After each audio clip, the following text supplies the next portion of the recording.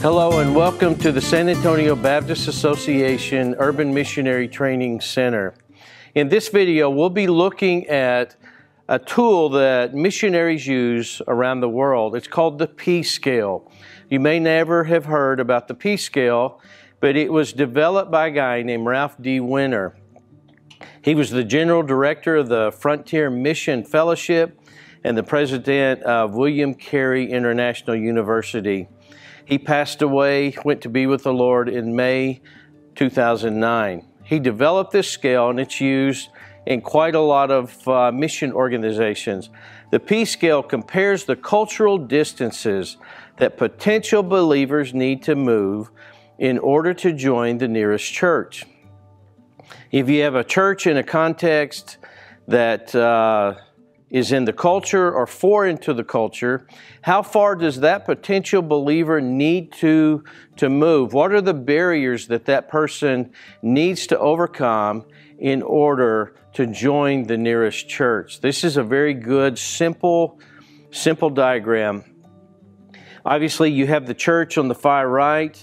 It's P0, same culture P1, different culture P2, and P3 is very different culture. Let's start with P0.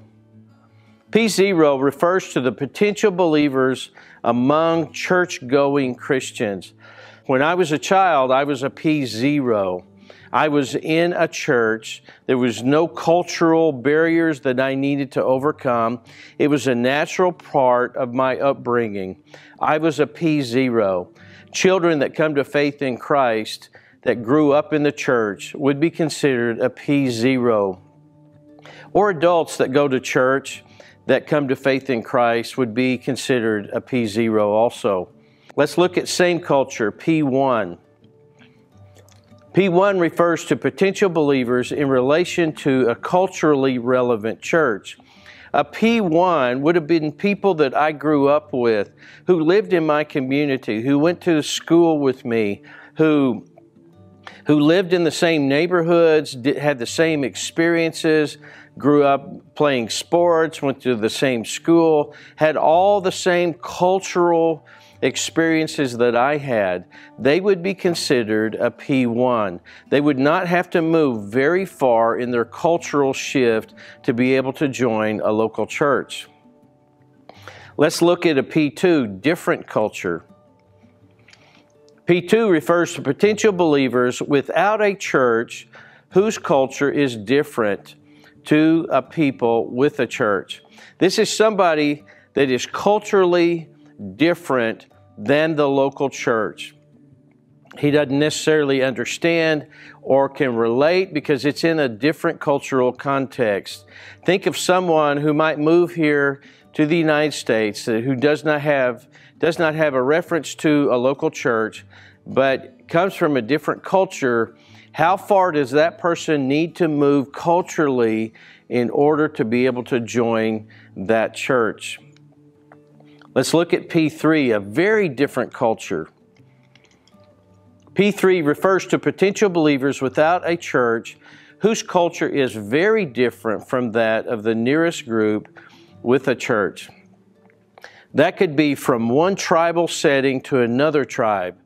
It's a very different culture, different language. They would have to cross a whole lot of barriers in order to be able to access that church. P3 obviously is the most difficult to reach. That person would be expected to make a whole lot of changes. So what we want to do is we want to make the gospel available in every context. So this P2 and the P3 person does not have to cross a whole lot of barriers in order to understand the gospel and join a local church context. We want to plant churches in every cultural context and in every language. Once again, here's the chart. Many churches never consider the extent to which a potential believer must go in order to relate to a church. Many churches never think about this. They never think about the people that they're trying to reach. How far do they need to adjust? How far do they need to make changes in order to relate or even join a local church? Churches must consider how far we are asking people to change.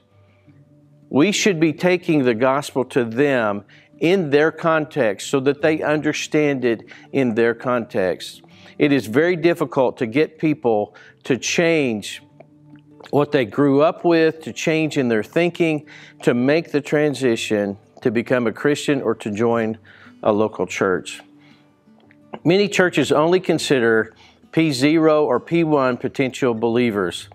Consideration of a P2 or P3 person is non-existent. That's very unfortunate. We should begin to think in terms of P2 and P3 potential believers. To learn more about P2 and P3 potential believers, the gospel messenger must be trained. We cannot do this without the proper training. Consider allowing us to train you in your church. Our association exists to connect, encourage, and support churches for kingdom impact. Allow us to help you think in terms of P2 and P3 potential believers in your neighborhood. Thank you for watching this video.